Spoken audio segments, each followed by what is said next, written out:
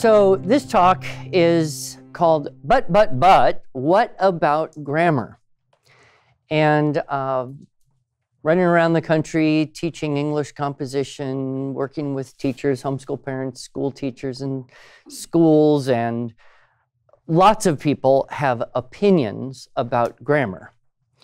And so I've been contemplating this for quite a while. So in this talk, I will first address 4 paradoxes of grammar, then the 3 divisions of grammar, and I will finish up with the 2 best and 2 worst ways of teaching grammar, according to my experience and research. So a paradox is when you have 2 things that are seemingly contradictory. They need to be resolved because you kind of have this feeling, well, that's true, but this is also true, so how does that reconcile? So I've found 4, I think, ideas that fit in this category of being a paradox needing to be reconciled. And the first one is this: grammar is a very imperfect thing. It's a very imperfect science, but we treat it as though it is perfect. It's very much not like math, where there's always one right answer. In grammar, there can be many answers, and there can also be opinions about the rightness of various things. And so it's frustrating to us, and it's frustrating to children, because children really like to know what's right, what's wrong, black and white, yes or no. And so they don't necessarily do well with things like exceptions. Spelling exceptions are particularly irksome to certain types of children because they learn a rule, and then as soon as they get that, they have to learn when that rule doesn't apply, and that just messes with their whole mind and attitude about spelling. We have some of that in grammar. The thing I would point out is that if you look at the actual terminology, we have what is called the liberal arts. Now, a lot of people think of that in terms of, oh yeah, that's that stuff like English and philosophy you study and you never get a job with. But if we go back before that and talk about the 7 liberal arts of the classical world, there are the trivium and the quadrivium, the meeting of 3 ways and the meeting of 4 ways. And the trivium consists of grammar, logic, and rhetoric. The quadrivium consists of arithmetic, geometry, music, and astronomy. So the trivium are the qualitative or language-based arts, grammar, logic, and rhetoric, and the quadrivium is the quantitative or mathematical based. And each one of these, of course, could be a whole lecture or many. But what I like to point out is that grammar itself is an art, not a science. It's something you do, not just something that you know. We get the word science from the Latin verb scio, meaning to know, right? I know. But you can't just know stuff and do it. Grammar is one of those things that you learn by doing. We don't really think of it that way, but when we put it in that context, it's helpful. So it's not a science. You can't know every answer with 100% certainty. There are always many ways to do something, and it's an art, meaning you could practice it your whole life, right? You actually could practice grammar for the rest of your life. It's that rich, that deep, that large. Now, most of us reach a point and say, that is enough. I have had enough about that. I will function in the world the way I need to function with that level of knowledge and experience and competency. But it is one of those kind of infinite things. So people will often say, well, how do I know I did enough grammar? And I will point out to them, how do you know when you've done enough piano or done enough dance, right? You can keep going as long as you want, but at a certain point, there may be other things that are a higher priority, and that's perfectly okay. I came to this kind of harsh realization that this was an imperfect science in some steps along the way in my earlier time. Probably the first time it hit me was I had just started this idea of teaching writing seminars. So I came up with this business name, Institute for Excellence in Writing, and I made flyers. This was pre-internet days, so I had to actually print paper and beg people to put name tags, and I gave them the stamps and mail these flyers to homeschool group, and that's how I got people to learn about my seminar. And so I had made this flyer with my great, computer skills and all that, and I put, this seminar would be good for ... And then below it, I put ... homeschool parents, ... teachers, ... tutors, ... college students. And then I put ... anyone wanting to improve their own writing. Okay, now this would not be a big deal in today's world because we have a completely different concept of what pronouns are. But in those days, 27 years ago, this affected me very strongly. Someone had circled on the paper anyone and there and wrote a nasty little note that said, you can't get your pronoun to agree with your antecedent, you shouldn't be teaching English to anyone. Send it back to me anonymously. I believe from the handwriting it was probably an elderly man, but it hit me hard. I mean, I cried in my beer, I crawled under my bed, I curled up in a ball, and I thought, I'm so stupid, I can't get my pronoun to agree with my antecedent. I shouldn't be teaching writing to anyone. I should just give up now and just be a violin teacher forever. And then I thought, well, that's strange because it doesn't bother me. This particular thing, anyone, singular, and their writing, plural, it doesn't bother me. Why is it wrong? Why am I so stupid? It doesn't bother me. So I was talking to someone and they said, well, check a usage book. So I don't know if you know this, but you can buy a big, thick book called English Usage. There's actually two popular versions. One is Merriam-Webster and the other is Fowler's. Fowler's tends to be the more British one. But they're really interesting books because what they contain is kind of the history of how words and expressions and things have been used over time. And so you can see when something first occurred, and then how it was, where it was published here and there over the years. And what I discovered that this particular usage of any one, singular, and their, plural, was first published in the writings of Virginia Woolf back in 1920-something. And of course, she was a very outspoken feminist who rebelled against the idea of a default to the male pronoun, which would have been pretty much standard up until that point. Anyone who wants to improve his, and everybody's okay with the fact that this would apply to everyone because we don't have a pronoun that is singular and gender neutral. And so she was the one who first wrote anyone and their. And then I saw it had appeared in various magazines and newspapers all over, the 80 years past that. And I thought, okay, technically I'm wrong, but precedent is on my side. Case law is on my side. I am not wrong. So I pulled my tears out of my beard and I crawled out from under my bed and I said, okay, I'm going to do this. And it was very useful for me to be aware that that person's concept of wrong was based on what we might call a constitution. But usage is the case law that is defined by whom? Who are the courts? Who gets to decide what's used and not used legitimately in English? Not authors. Editors, yes. They get to decide if this is going to go out this way or not. So there are many cases where we would discover that things have changed from generation to generation, from country to country, even sometimes from classroom to classroom within one building. I had a daughter go off to university, and she called me one day and says, "Okay, Daddy, I'm confused. Do you or do you not put a comma after the second thing in a list of 3? I said, "Why do you ask?"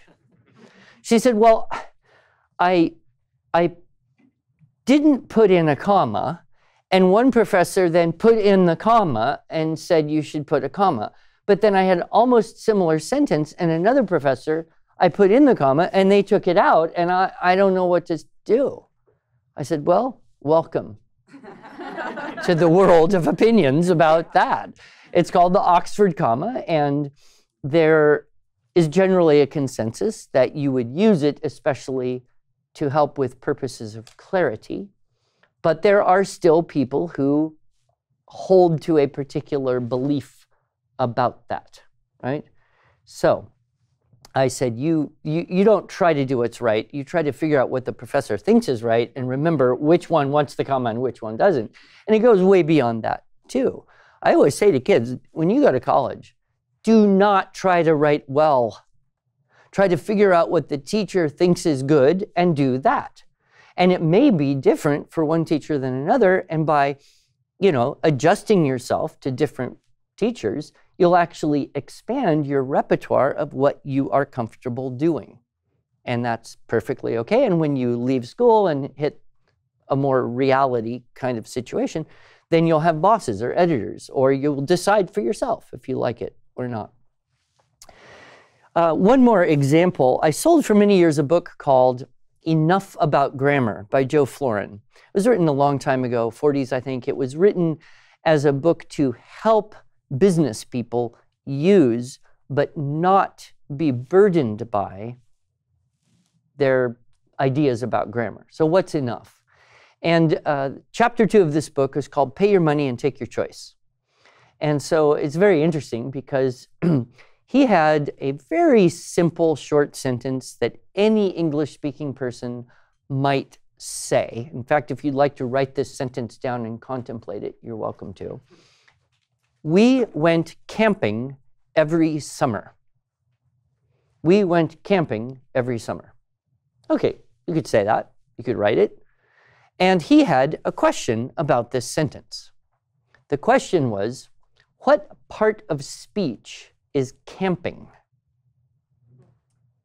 All right, so now think, how would you answer that question? If someone said, what part of speech in this sentence is camping? Well, a direct object is not a part of speech. You've got to limit yourself to a noun. So you'd say it's a noun because it's receiving the action of the verb went, okay? Any other thoughts? Could be a gerund. Well, yeah, gerund would be that kind of, that'd be the noun. So he didn't know. So he went to 6 grammar experts. Now, this was way pre-internet days, so you couldn't Google anything, but they did have grammar hotlines. I never knew. Might have been helpful when I was in school. So he asked 2 college-level English teachers who were considered the best grammarians in their department. He asked 2 high school English teachers who were considered the best grammarians and 2 grammar hotlines, and he got 4 different answers to that question. First answer was, camping is a gerund. It's operating as a noun, receiving the action of went. So that was probably the one I would agree with. But then there were others.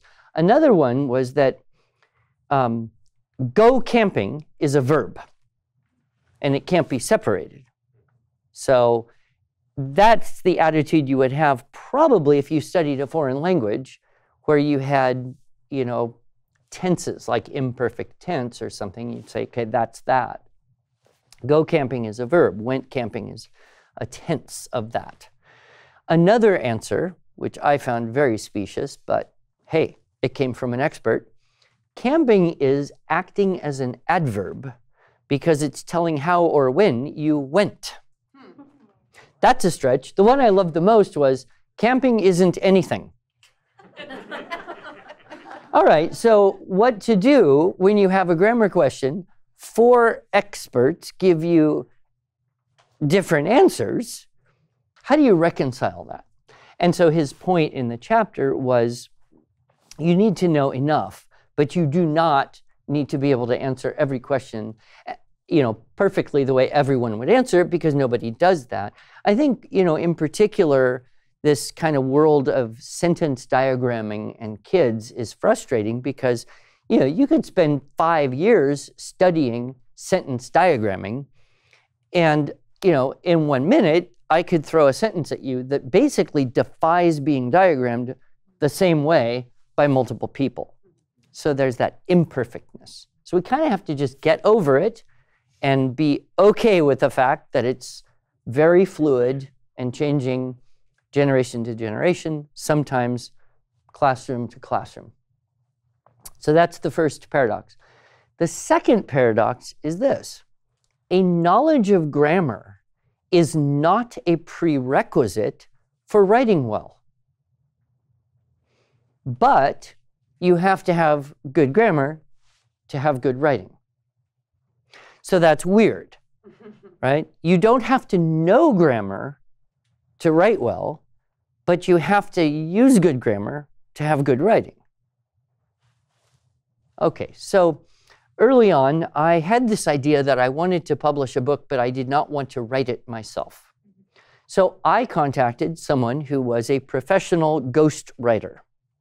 This guy, it's all he had done in his whole life. He had ghostwritten novels, he had ghostwritten doctoral dissertations, he had been published all over the place. This guy was just a freelance professional writer, and I was kind of interviewing him to see if he could write this book that I thought I would like to sell.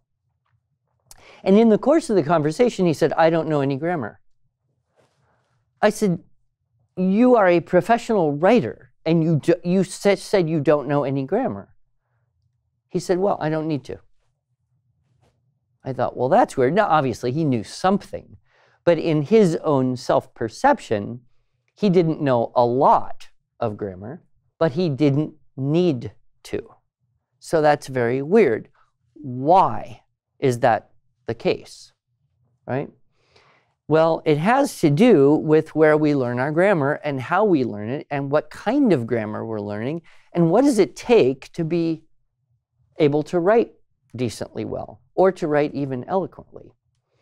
And we'll get to that when we talk about the divisions of grammar. But it does explain one thing, which is why the teaching of grammar has gradually been marginalized in schools in developed English-speaking countries for the last probably 40 years. So you don't have to know how you do something in order to do it if you know how to do it. Does that make sense? Which brings us to this idea of relevancy, right?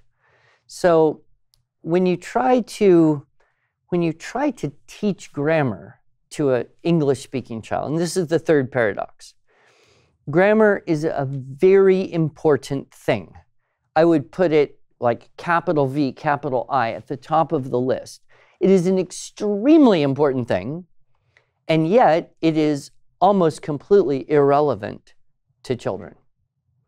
That's a paradox. So we think, oh no, it's really important, we have to teach it. And when you say to a 10-year-old child, I'm going to teach you how you use English, it's a little bit like saying, kid, sit down, I'd like to give you a little lecture here on how you ride a bike.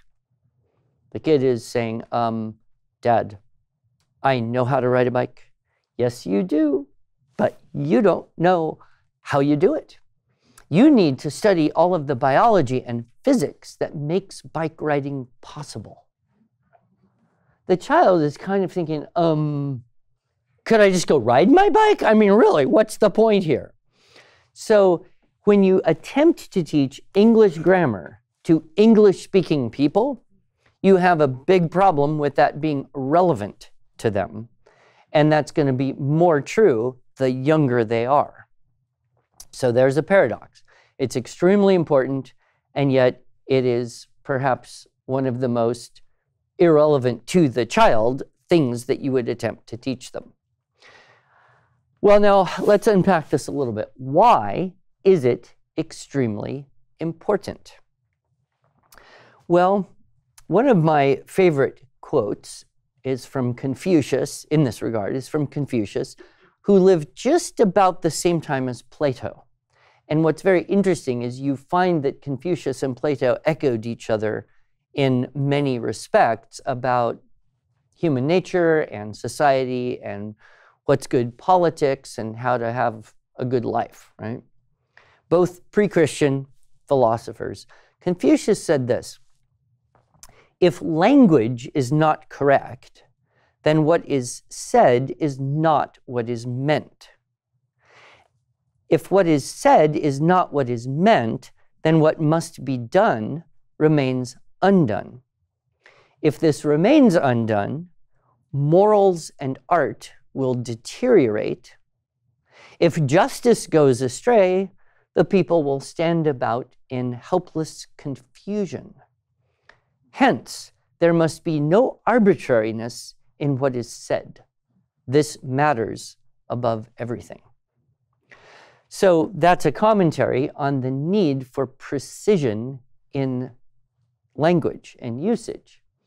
And of course, I think we can see, especially kind of in our lives today, that imprecise use of language causes all sorts of confusion and frustrations. And one thing I find so fascinating about this quote is he said, if this remains undone, morals and art will deteriorate.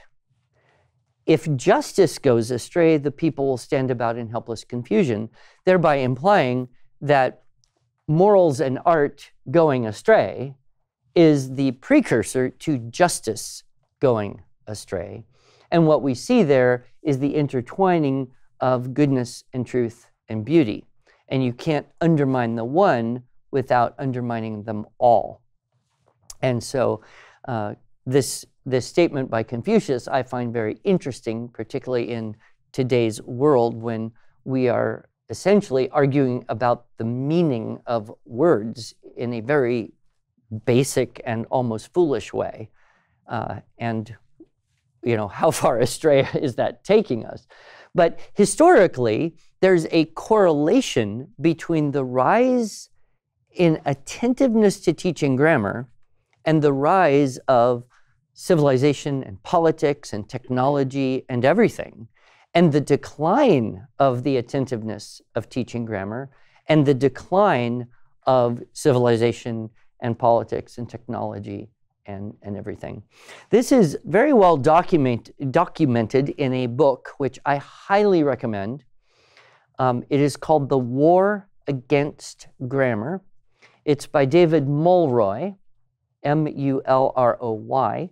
It was written in 2003, and it's a really interesting book. I'm going to warn you in advance. This is a small book. It's small and it's thin, and it is not cheap. It is an expensive small book, which you're going to be irritated about having spent so much money on such a small book. But there are two reasons.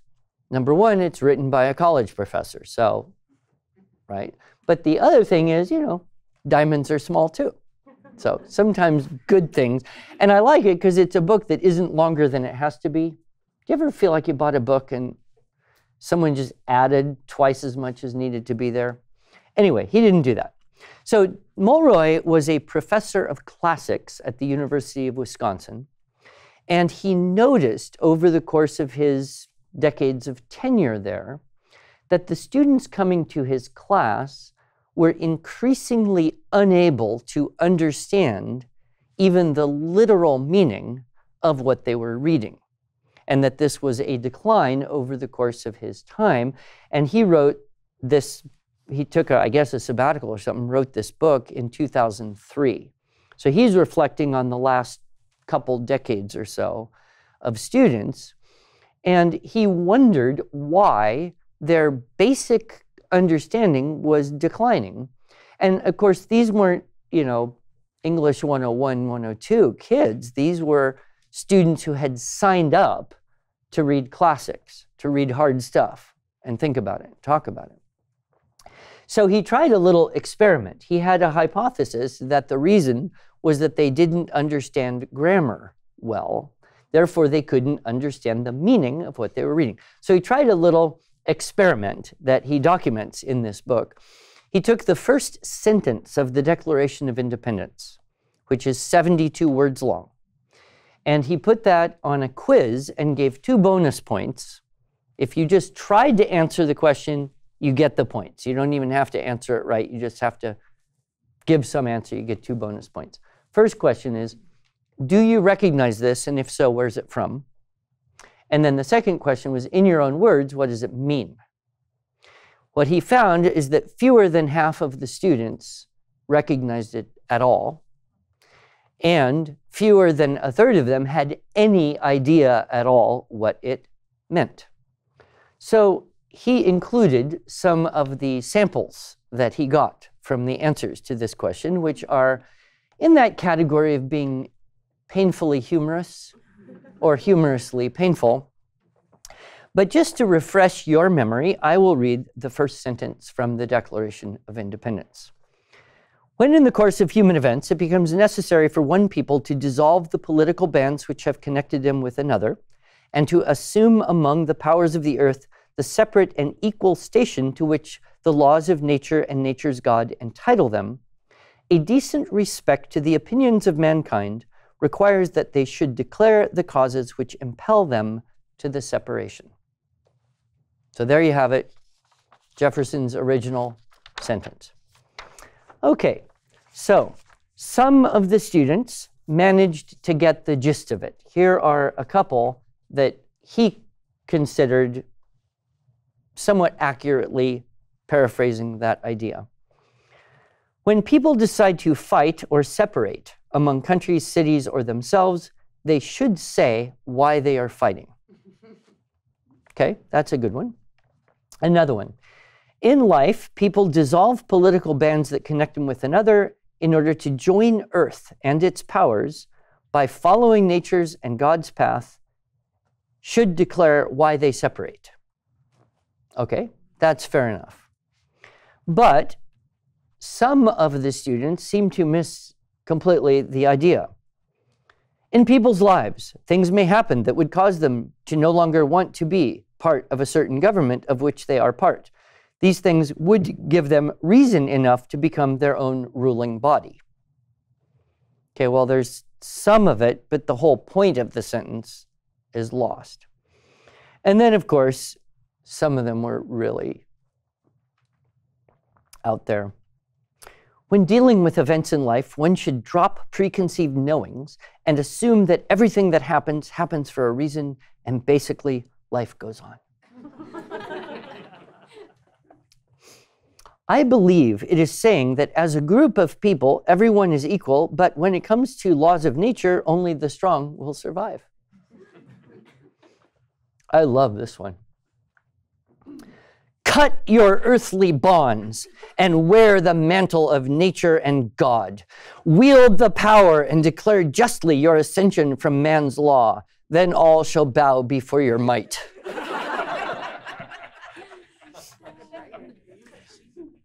Then you see kind of deeply the psychology that these kids are bringing to their world in college here.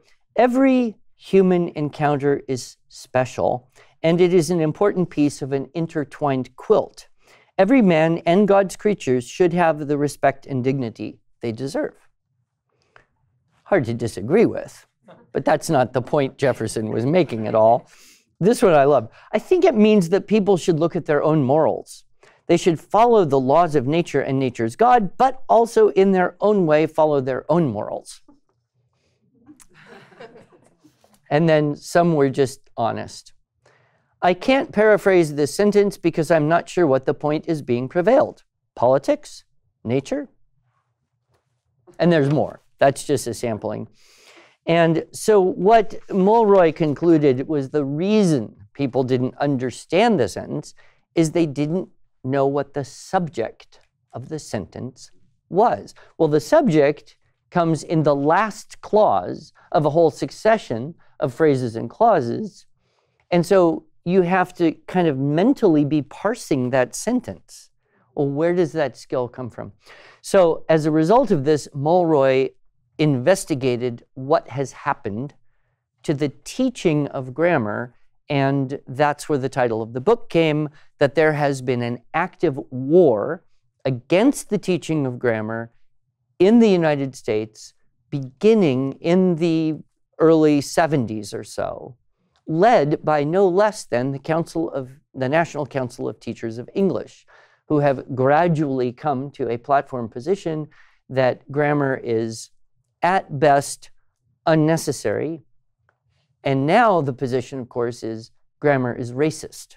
Because if somebody says something, you say that's right, and someone else says something differently and you say that's wrong, then you're making a judgment about the rightness and wrongness, and that is too often and too easily connected with, race and culture.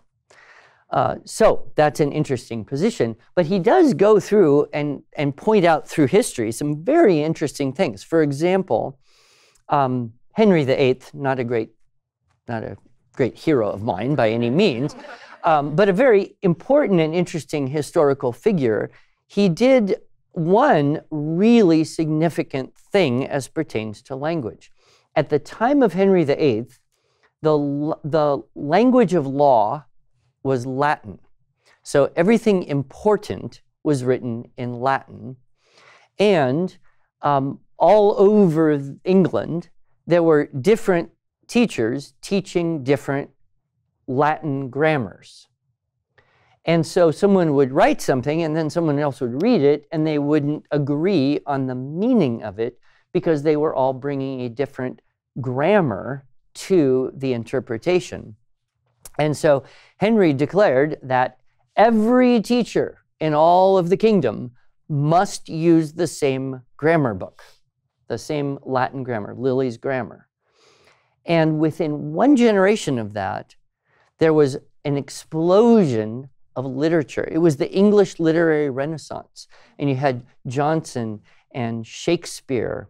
But what was it was that now the grammar of the Latin Latinized the English and made it consistent so that everyone could build and expand on that.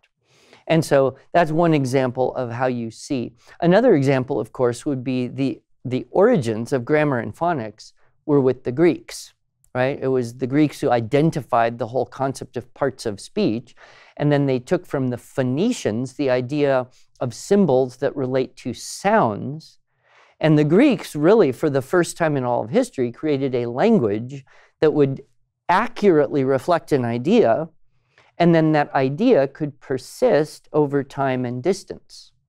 Then the Romans conquered the Greeks, and doing one of the most amazing things in history, rather than kicking out all the Greek stuff, they adopted the best of it and essentially conquered the world, not with their armies, but with their language, because no one else at that time had a language that could be very precisely recorded, and then you could send that message out and have a complete and accurate reproduction of language. Hebrew, for example, you probably are aware, doesn't really have vowels in the sense that we do. So when you're looking at Hebrew, you're kind of figuring, well, that word must be what I think it is if there were these missing pieces. So it's a great language to remind you of something you already knew, much the way you would maybe read a string of text with some missing characters, but you have an expectation what that is so you can read it. But if you didn't have the expectation, you might make different assumptions about the meaning of those things. So all of the glyph languages and the non-phonetic languages or the early phonetic languages, it wasn't until the Greeks and Romans put in the complete system that allowed for that explosion of culture that happened, sometimes referred to as the Greek miracle. I would go one more step forward and talk about the importance of grammar from kind of a theological perspective. We say, in the beginning was the Word, and the Word was with God, and the Word was God, and nothing was made that was not made. And so this creation and this word business, and of course in Greek, it's not word in the same way we would say it in Latin verbum, we would say logos, right? And what does that mean? Well, that would be the ordering principle of things. So now we have that in other words we use, like biology, the ordering principles of life, geology, the ordering principles of earth, theology, the ordering principles of studying God. So in a way, you're looking at grammar as being the start of the ordering of the principles of all language with which everything else is possible. Nietzsche said a very interesting thing. He said, "I am afraid we are not rid of God because we still have faith in grammar." I'm not exactly sure what he was thinking when he wrote that, but it is interesting to contemplate, is it not? That we have faith in grammar, meaning we believe there is a logic and an order to the universe. But if there is, it must have come from somewhere. There must have been a creator and a logician to create the logic and the structure. Otherwise, it's all random, which is, the effect of probably Darwinism and where we got to in terms of no longer having faith. But that idea of having faith in grammar, that's weird. It's a weird idiom. All right, we need to move on, but that's the third paradox. And I spent a little more time just because I think it's important to understand that when we are teaching grammar, we're doing something a lot more than just preparing a kid for an SAT test or something very mundane and relatively meaningless. Okay, the fourth paradox, I get in a little bit of trouble. Some people don't like it when I say this, but I really don't care anymore. So I'm going to say it anyway. And this is my belief that analytical grammar is not a grammar stage type of activity. Now, when I say grammar stage, I got to back up a little bit. Some of you who are familiar with the classical education world came across an idea that was first articulated in Dorothy Sayers' essay in 1947 called The Lost Tools of Learning. And in that essay, she roughly corresponded the three liberal arts of grammar, logic, and rhetoric with stages of development that children go through. And she observed and commented that young children have a high aptitude for memorization. They absorb raw information very easily. They, in fact, memorize more easily than they will ever do so later in life. And that they have a particular aptness for just memorizing stuff and not necessarily even knowing what it means, but being able to say stuff, right? And so she called this, in her vernacular, the Paul Parrot stage. Like Polly the parrot who can say things but not understand this idea. So, she said children can memorize a Latin paradigm, amo, amas, amat, amamus, amatus, amant. They don't have to know all of what that means, but it's very easy for them to memorize and store that raw information.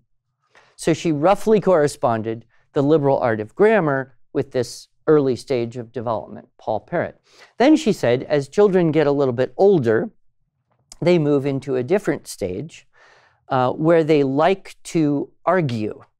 She euphemistically called this the pert stage. I would call it the flat-out obnoxious stage. It usually starts up around 10 or 11, firmly entrenched by 12 or so. And kids just wake up and they just look for someone and something to argue about. It's a natural part of their development. So Sayers' idea, that loosely corresponds with the liberal art of logic. And so they're tuned into logic. They're tuned into what makes good or bad arguments. And if they're going to do it anyway, you might as well teach them to do it well. So we should recover the teaching of logic in our schools. That's one of the tools of learning. And then she said they get a little bit older and they move into what she called the poetic. She had to keep her alliteration going there. So Paul Parrot, pert, and poetic. And she loosely corresponded this with rhetoric, which is the artistic use of language to be persuasive. So basically, once you kind of learn what are all those things called, what are the rules that govern the behavior, now you're qualified to use those ideas to teach stuff or express thoughts and opinions, right? Okay. Now, this got a little bit, I think, adopted wholesale by many people in the earlier days of classical education. Doug Wilson wrote his book called Recovering the Lost Tools of Learning, which was essentially the story of his school, Logos School in Moscow, Idaho, and how they took Sayre's idea and incorporated that with classical content and created a classical Christian school. And so for many years, people were looking at that, and schools would even name themselves, blah, blah, classical school, and then they would call it the grammar school, the dialectic or logic school, and the rhetoric school, and they would divide their kids into ages. And I think there's a few problems with this. One is you can't just say grammar's for little kids, because anything you start to study, whether it's, language or music or repairing a motorcycle, what's the first thing you have to do? You have to learn what are all those things called, right? You can't even begin to learn about something until you have the names of stuff, right? So grammar is actually the naming of things. And then you would get into the logic of it. Why are they attached in the way they are? And you would learn all the rules that govern their behavior. And then you would be qualified to attempt to diagnose a problem in a motorcycle and take apart and put back together the pieces so that it works again. That would be kind of rough. So whatever you study, you always have to start with the grammar. You can't just pop in and say, let's just do rhetoric level stuff. But I would argue that analytical grammar, which is what are the rules that govern the behavior of all those things, is actually more of a logic stage activity. It corresponds more with that why is everything the way it is than it is in the earlier ages where the children are absorbing more readily. So, I'm not opposed to these types of systems of teaching grammar that have very young children, 6, 7, 8 years old, memorizing a whole lot of stuff they don't understand, but I'm not sure it's the best use of time or the best approach. I think you do better teaching a more analytical type of grammar when children are moving into that age of being more able to deal with abstract concepts. Because when you think about it, parts of speech, this is a very abstract concept. So, I generally will say I wouldn't worry too much about this until children are generally around 9, 10 years old. That's when it's going to start. And the danger of teaching anything when it's not yet developmentally appropriate is that you can cause a child to hate that thing, right?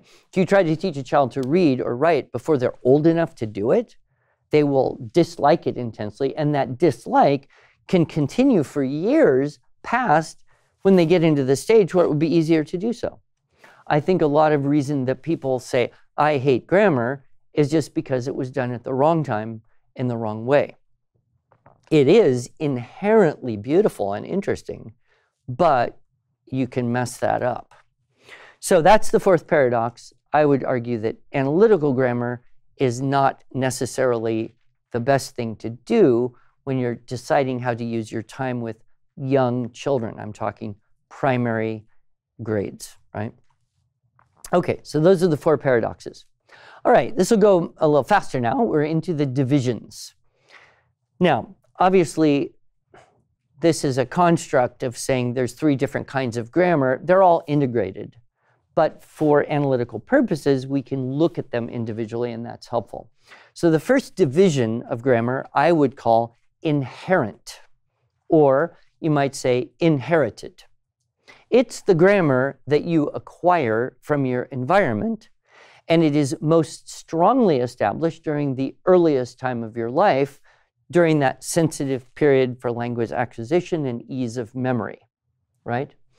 And so this is why everyone who speaks English believes that they speak correctly, right? Because however you learned it was what was correct for you when you were young, and it's sometimes harsh to realize that what you're saying is maybe not correct in someone else's view.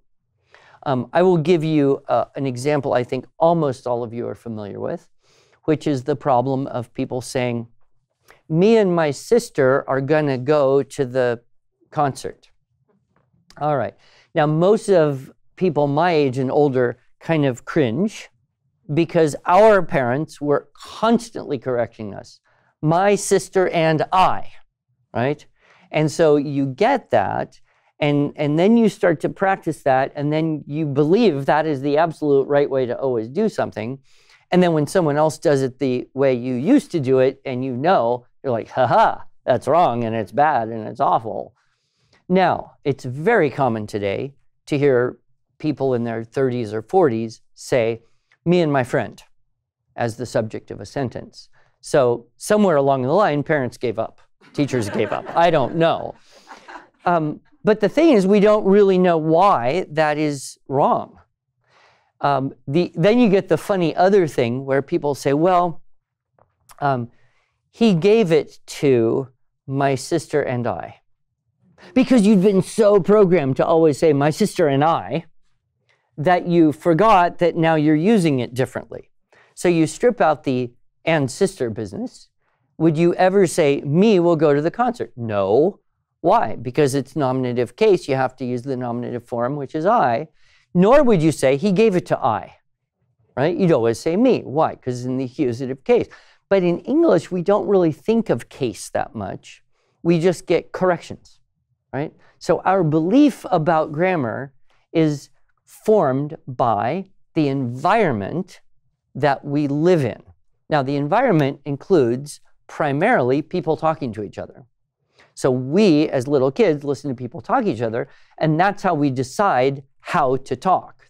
We just start imitating. And then we also have other sources of language. Now, unfortunately, listening to people talk to each other isn't providing the higher level of sophisticated language that empowers a higher level of writing and speaking. Historically, children were read to out loud in huge quantity because there was no electricity, so there's no other forms of entertainment. So the only thing you could do to entertain your children was read to them. And that's what people would do for, every night for their whole life, is they would just read to each other. And that was the main form of entertainment for a very, very long time, especially in our country that had a high literacy rate, right? The other thing is that people would memorize language.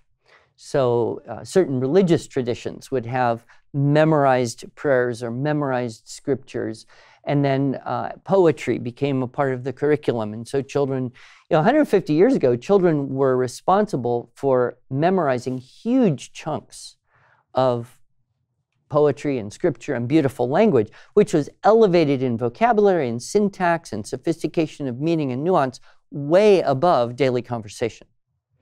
And then, of course, that would expand, and as children got a little bit older, they would be memorizing large chunks of excerpts from famous speeches and things like that.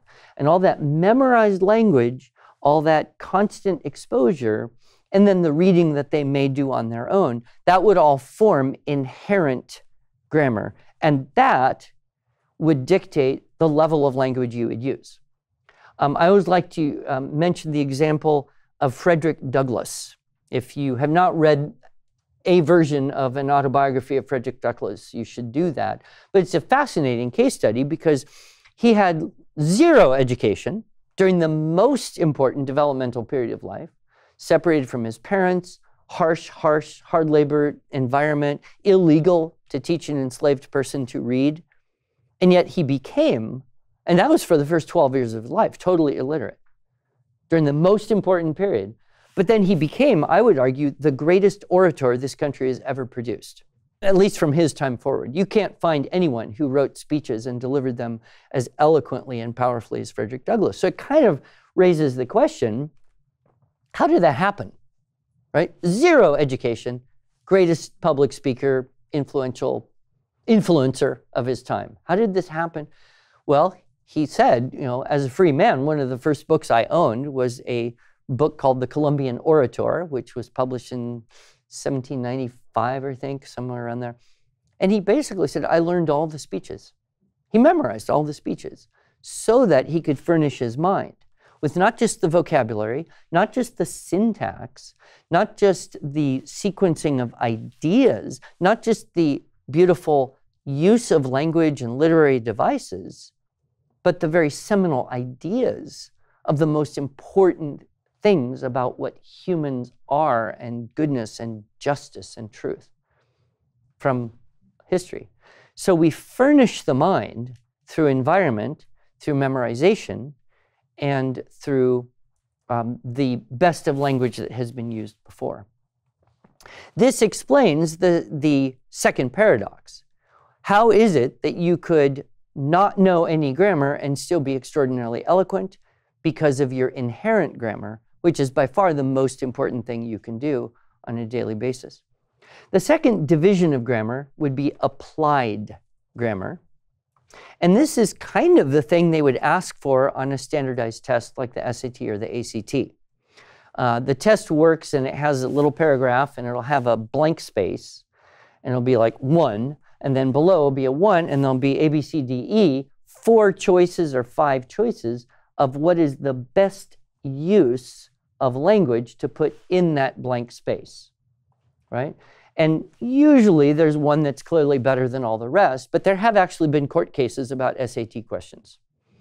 And so that idea of, which is the best usage, you don't sit there and parse the sentence and say, because this is the, direct object and this is modifying. No, you just read it, and based on your inherent grammar, you know which is better. That's why kids who read a lot or are read to a lot score higher on the SAT language part than anyone else. And that having learned grammar may be helpful in rare cases, but it's not the gist of applied grammar. So applied grammar, you see something and you know if it's right or wrong, and if it's wrong, you can change it and make it right. You don't have to know how you do it. You just have to know what to do, right? Then you have the third one, which is analytical grammar, which is what are all those things called and what are the rules and intricacies that govern their behavior. And here we get into, if that's what you want to learn, what's the best way to learn that? Now, we could have a conversation about how important that is and go back to the very first paradox, which is it's not a science, it's an art, and it's infinite, right?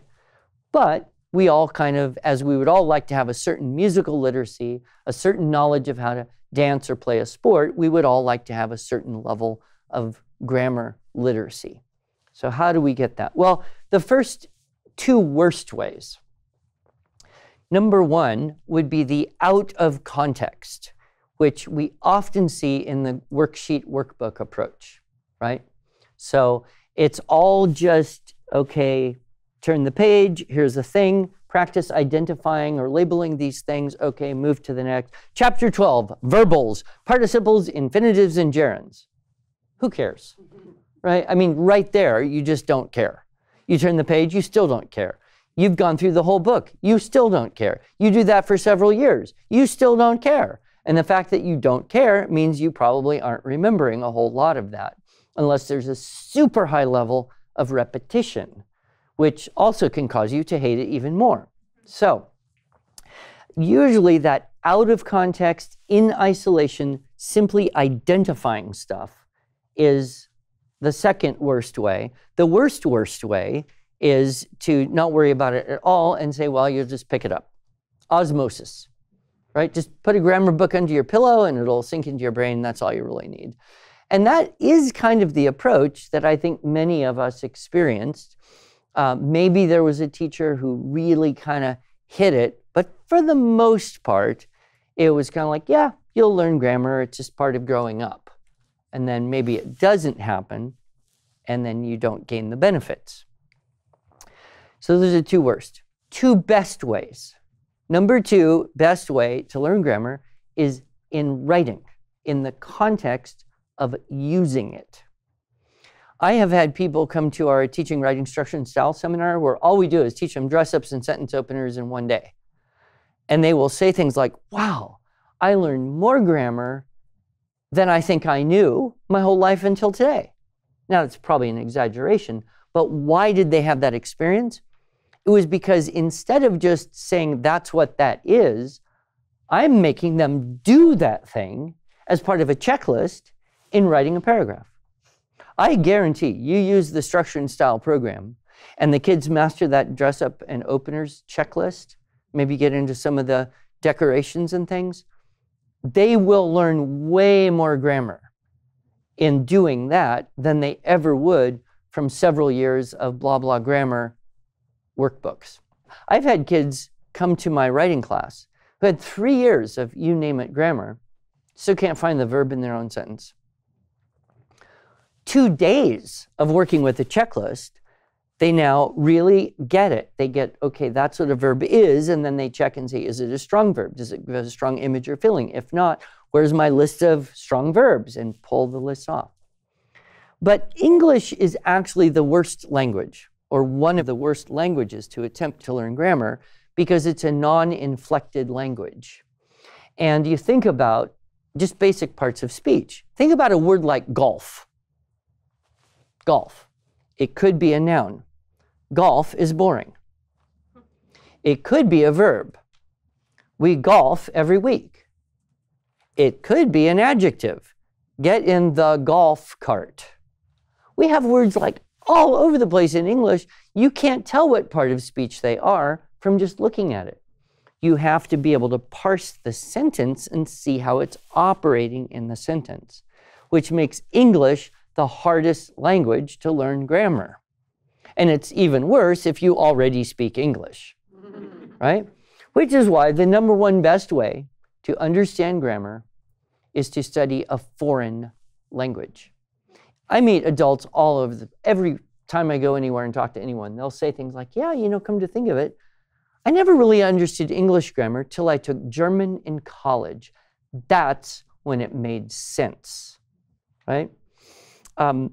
I met Japanese people when I lived in Japan who knew more English grammar than I did. Why? Because they didn't know it already, so they were having to learn it. They couldn't speak English at all, but they knew English grammar because they'd learned all those rules. So if you really want to kind of get X-ray vision into your own language, then the best thing to do is study a foreign language. And I would argue the best language to use is Latin. The reason being, 60–70% of all English words of 3 syllables or more are derived from Latin. So it's a boost to vocabulary. Secondly, it's a highly organized and inflected language. So when you see a word, you say, well, that has to be a verb. Couldn't not be a verb. It has a verb ending. It's the only thing that could possibly be. So inflected languages with endings are easier to understand the parts of speech and the rules that govern their behavior. And then when you learn something in Latin, there's application because you don't already know it, right? You can read English and know what it means without any knowledge of grammar, but you can't read a Latin thing and know what it means without parsing the sentence and using your grammar information because you don't already know it. Does that make sense?